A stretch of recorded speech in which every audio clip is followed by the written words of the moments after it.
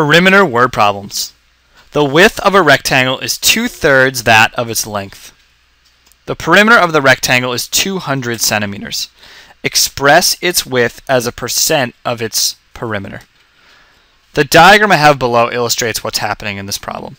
I have a rectangle. I know that the width is 2/3 that of its length. As a result, I can set the width to be 2 units and the length to be 3 units. Now, the perimeter is 200, so that means 2 units plus 3 units plus another 2 for the other width plus another 3 for the other length has to equal 200.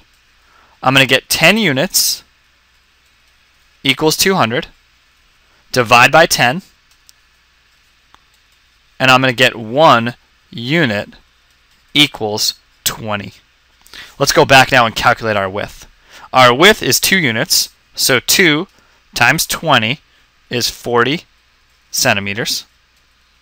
And if we want to express the width as a percentage of the perimeter, 40 divided by 200, and that's going to give us a percentage of 20%.